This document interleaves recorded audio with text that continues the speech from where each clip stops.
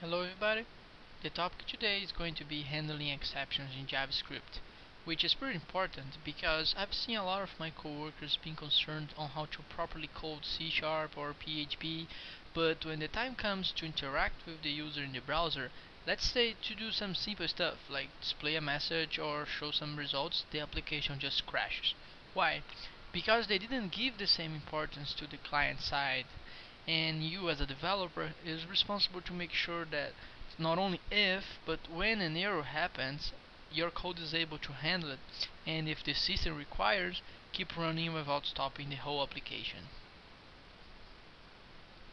So I'm going to create an example to show the two ways we can do to accomplish that in JavaScript. As always, we are going to use the solution that I created for the previous tutorials. But because some of my friends complained that the files of the videos got too big, this time I'm going to do something different. Instead of you guys see me typing everything, I'm going to use some snippets that I've created for this video. So it will make the files smaller and easy to download. Okay, let's just start. We need to create a new website and give the name handling exceptions in JavaScript. Uh, have to remember to set a startup project, and also need to add a new item which will be a JavaScript file, and we'll give the same name. Okay, here we can delete that, and here I'm gonna start using the snippets. Okay, so the snippets I just need to double click, and Visual Studio adds it for me. Right, then I just need to explain what it's doing. So here's just a normal title and the JavaScript reference in the ASPX page. Okay, now I need to add the div and the buttons. So this div will be the place where I'm gonna show the message to the users. These buttons we're gonna use to invoke the functions that we are gonna create in the JavaScript file. Okay, let's go to the JavaScript file and let's start adding some declarations. So I just create this variable because I don't like to hard code strings all over the code, right? So it's much better. If we need to change the name of the div, we can change, and the code doesn't need to change also. Here I need to check if it's Internet Explorer because it has some different from the other browsers, okay? I'm gonna explain this in a minute. So we can start doing, let's add the on error event. Okay, so here is if you wanna catch all the errors in your application but you don't wanna do too many things. So what does this mean? Like here you are telling the browser that every time there's an error in your code and no other method is handling that code, you want to the browser redirect the error to your method. So you have to specify a method, and this method has to have three parameters: the message that describes the error, the URL of where the error happened, and the line that has the error. Okay, so here is where we check if it's Internet Explorer, because Internet Explorer always show the number that of the line plus one. So you'll see in a minute. I'm gonna show an example when you'll see. So we need to see if we need to check if it's Internet Explorer, the number that it's giving to us minus one. So then it will show the proper line.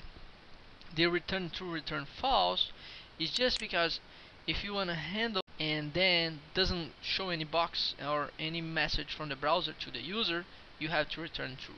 If you return false, even though you catch it the error, the browser will pop up a message to the user saying that there was an error. Okay, so let's go ahead and add this calling method here. So this method will call other two methods. So one that has an error and one that it's okay. And the one that has a mere error is they are just simple. So we create a variable a receive 10, and then we try to c receive a plus b, but b is undefined, so this will generate an error here. And let's just run, and you guys gonna see what's going on. So we had to create the web config file.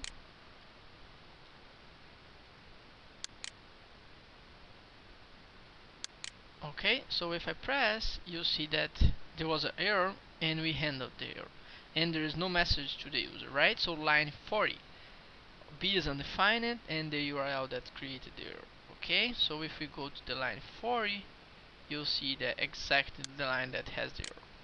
Okay, but if we return false and we run the same code, you will see that we will catch the error, but the browser will pop up the error message here. You see? So even though we handle the error, the browser is still showing the message to the user. And if you see here, Internet Explorer show line 41, right? It shows the same message, the URL, and everything else, but it shows the wrong line. If you go to the code, you'll see that line 41 is not the right one. Okay, but then you can notice one thing. Our code method was supposed to call two other methods, method with error and method without error. But what happened was the second method didn't get executed. Why? Because when the browser when there's error in your code, the flow of the application just stops. And if you're using this strategy to handle your errors, you cannot just say keep going from where it stopped, right? So you really lose the flow of your application will stop.